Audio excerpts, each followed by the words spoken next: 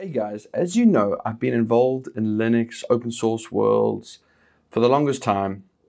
And one reason why I was attracted to Linux is like, F you Microsoft, F you big company.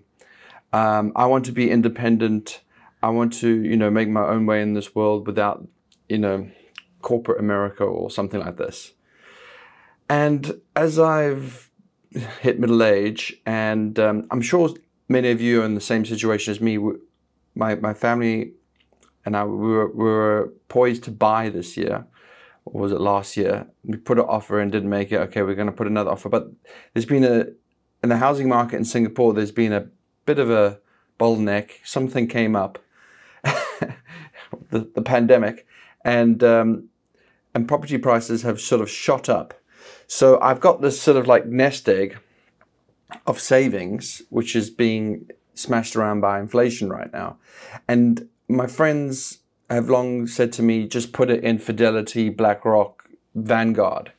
But these ETFs, and actually, yesterday Ali Abdaal had a good video about how much money he made on these ETFs, which is astonishing to me. I feel really late to the game, but okay,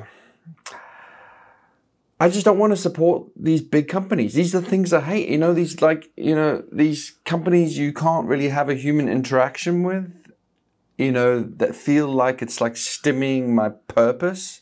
I don't want to give money to the top 100, 500 companies in the world that feel that way.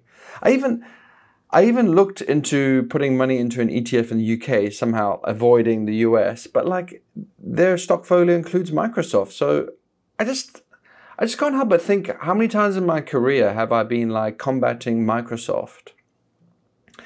And you know what? Probably the decision maker who got that big Microsoft contract for their school or whatever system, they probably just had some shares in Microsoft, right? And that's probably why they chose Microsoft, because they could probably see it as indirectly enriching themselves. I mean, all these sort of questions are just buzzing through my head. I mean, I like the idea that there's an open market and you can buy a share in that company and you can invest in that company. But unfortunately, most of the companies are extremely big, highly regulated companies, and they're not the small companies that I want to support. So, but you can't give money to a small, I have friends asking me for angel investing and things like that, but I feel like it's just throwing money into a money pit.